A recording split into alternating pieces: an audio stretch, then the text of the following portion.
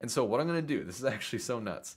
I'm going to, from my phone, ask Claude Code to improve itself, my own custom agent. I'm going to have it edit its own file to add an MCP server. And so back on my phone here, I'm saying add the sequential thinking MCP server to my Claude agent, and I'm going to be editing this file that I just showed you, the Telegram bot with Sentry.